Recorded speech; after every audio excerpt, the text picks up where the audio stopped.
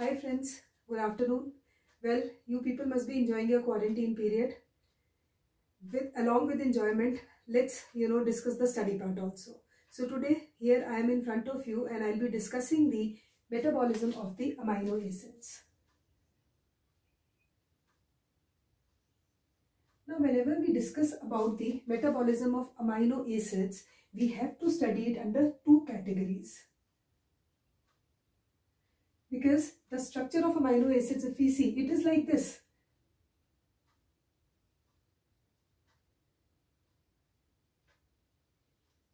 This is the generalized structure. There are 20 standard amino acids which differ only at this position.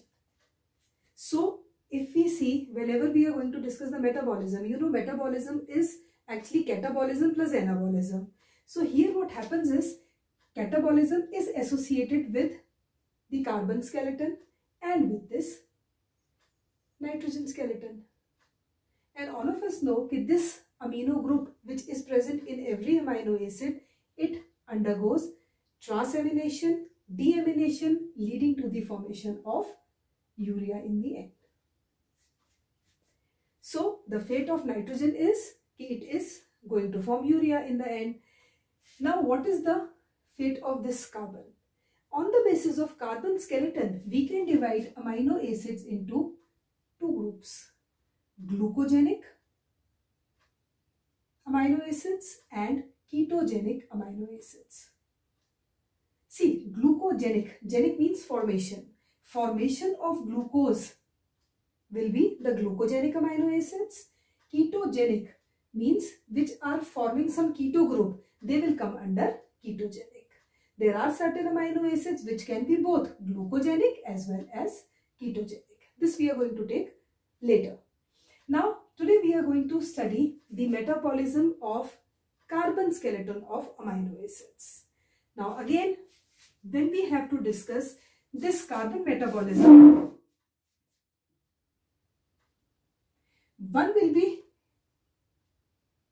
how it is degraded or degradation part, and second segment will comprise of the specialized products which are synthesized by a particular amino acid.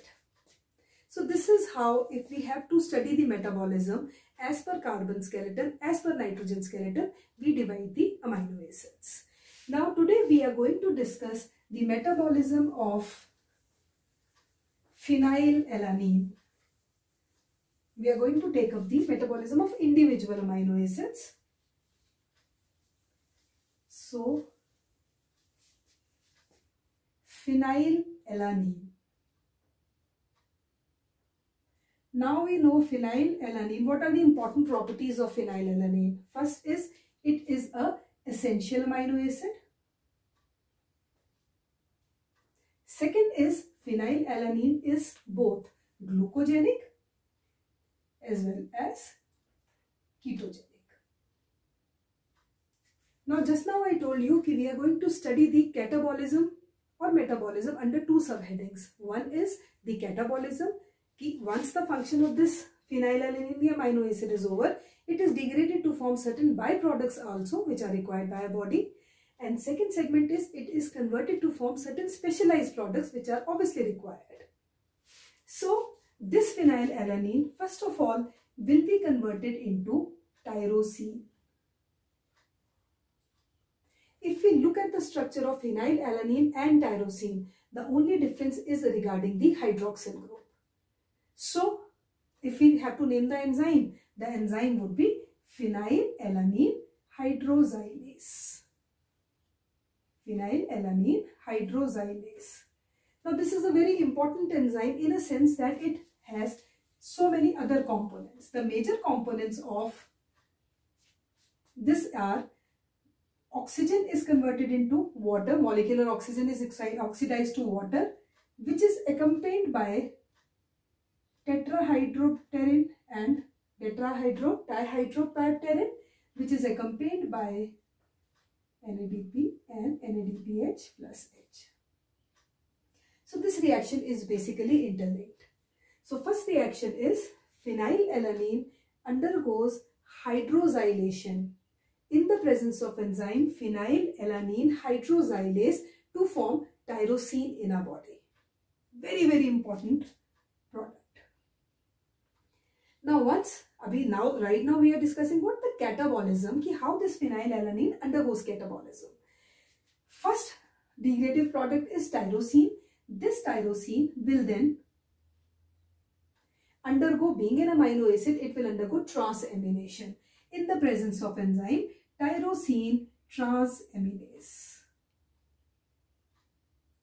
We all know transamination always requires PLP or vitamin B6 as the coenzyme.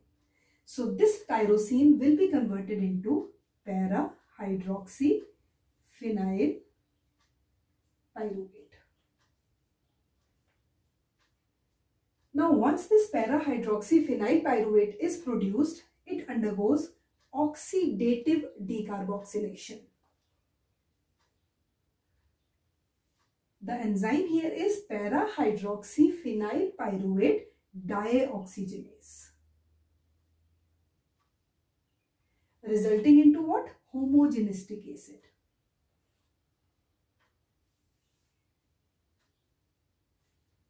Right. Then what happens is this homogenistic acid, once it is produced, then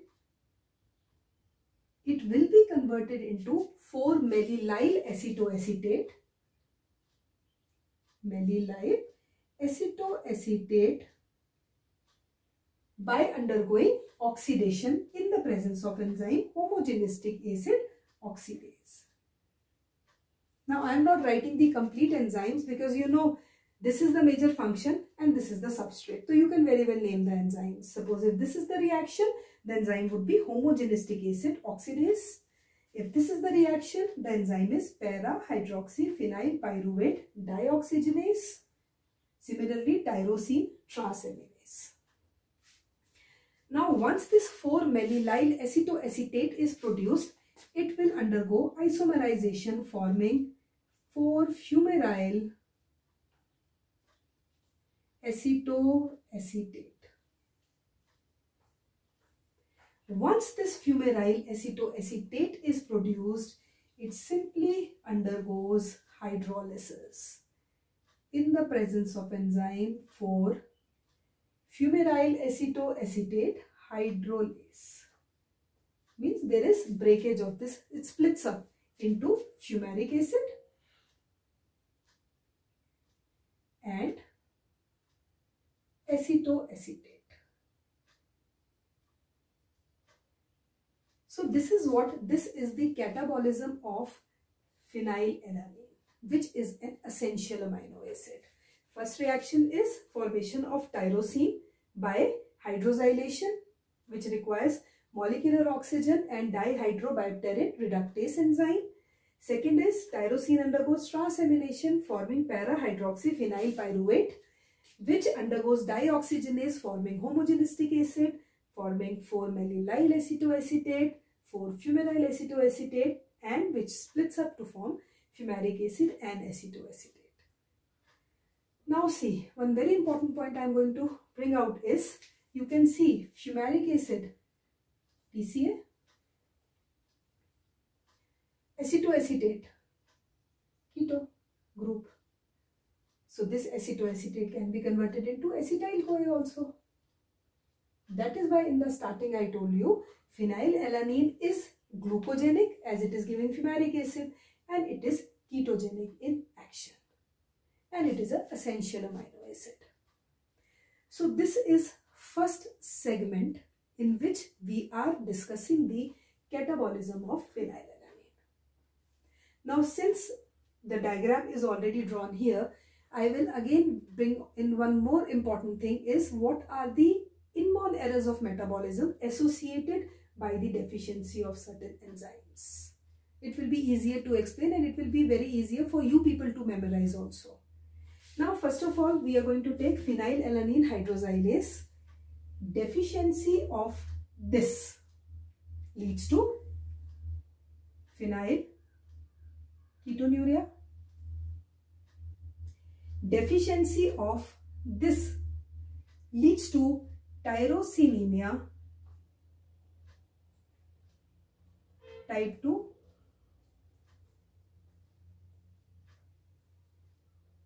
deficiency of this leads to neonatal tyrosinemia, deficiency of this leads to L-captonuria, and last but not the least, deficiency of this hydrolase enzyme leads to tyrosinemia type 1.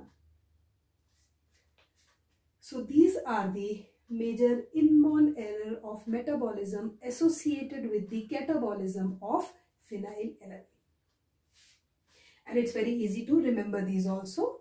Deficiency of first enzyme, phenylalanine hydroxylase, leads to phenylketonuria. Deficiency of transaminase, tyrosine transaminase or hepatic transaminase, leads to tyrosinemia type 2. Deficiency of para-hydroxyphenyl pyruvate dioxygenase leads to neonatal tyrosinemia.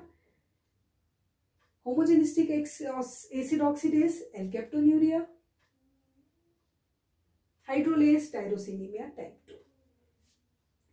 And one more thing I am going to tell you here is, see, with this first reaction, when phenylalanine is being converted into tyrosine, the enzyme here is phenylalanine hydroxylase. Deficiency of this enzyme will lead to phenylketonuria type 1, and deficiency of here dihydropterin reductase will lead to phenylketonuria type 2. So this is how we study the catabolism of phenylalanine. Now just now I told you, again we have to study into two different fragments. First part which I discussed here was just the catabolism. As you can see, it is forming this. Then what are the specialized products which are synthesized by phenylalanine? Because it is an essential amino acid. What are essential amino acids? Essential amino acids are defined as those amino acids which cannot be synthesized in our body and they have to be provided from outside diet. Now, next we are going to study what are the important products which are synthesized by phenylalanine. I hope the concept of glucogenic and ketogenic is clear to all of you.